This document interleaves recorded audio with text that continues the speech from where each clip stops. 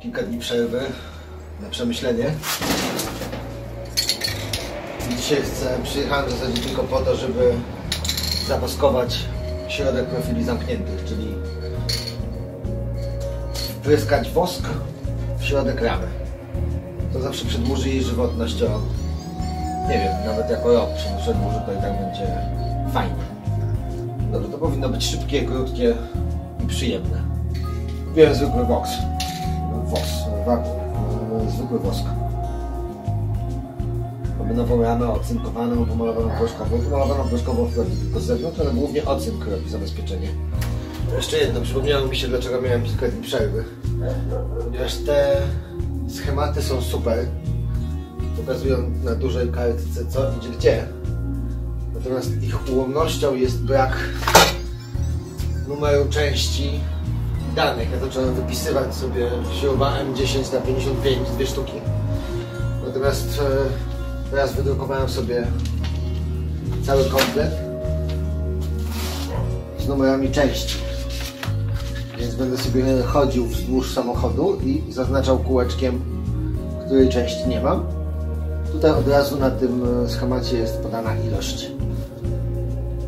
Ile śrub, ile nakrętek na dany obszar. Zakładam, że mi to ułatwi. No ale dzisiaj popsikamy woskiem w środku. Może zapiszemy te 3 śruby, żeby złożyć zamówienie. Zaczynamy psikać.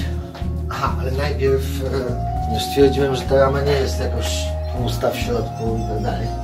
To ją po prostu przedmucham sprężonym powietrzem.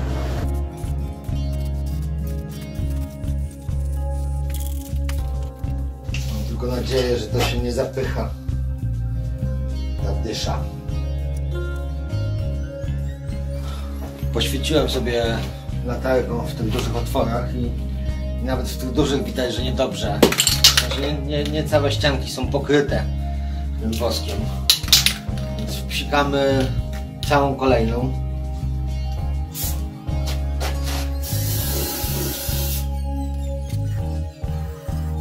Jakby to było cały czas umieszczone w środku ramy i błyskało, to ok, ale to czasami przylega do ścianek, więc nie pryska dookoła.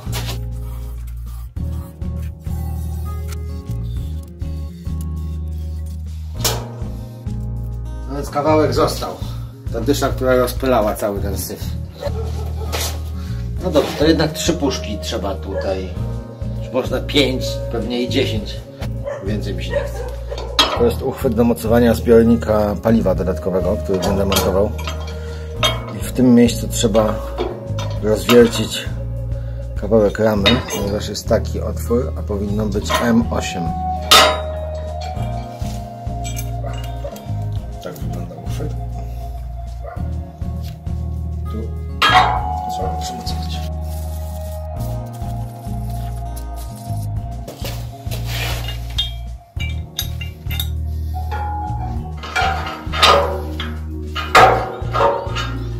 Idealnie. No dobra, przystępuję do zapisywania sobie, których śrub mi brakuje, podkładek i tak dalej.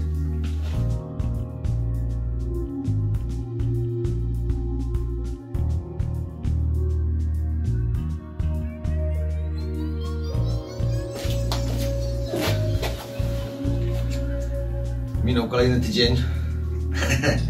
Czekałem na śruby z Anglii. Calowe, długie. Ciężko je dostać w Polsce. Ani w Basmecie, w zasadzie nigdzie ich nie ma. Bo są to śruby do ramy. A rzadko ktoś robi przebudowę. Więc będę mógł zamontować przekładnię kierowniczą. I zaczynamy składać. Zobaczymy później, jakich części nam brakuje. Może wyjedziemy w sierpniu. Wszystko jest możliwe. Chociaż nie sądzę. Bez ciśnienia. A jest droga. Montujemy pierwszą część. Tam.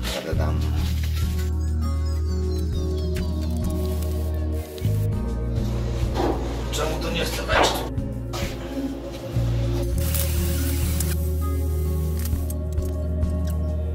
No więc czekamy. czekałem na tą śrubę i ona jest za długa tutaj.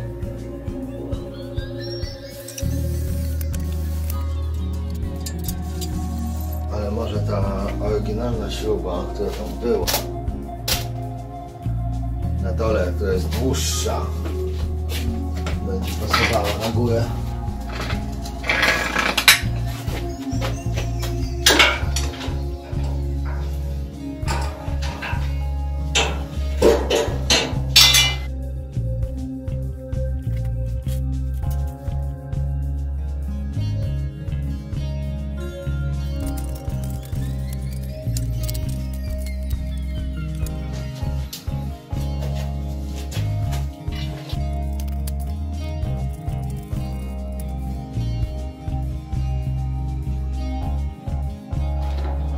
To nie jest śmieszne.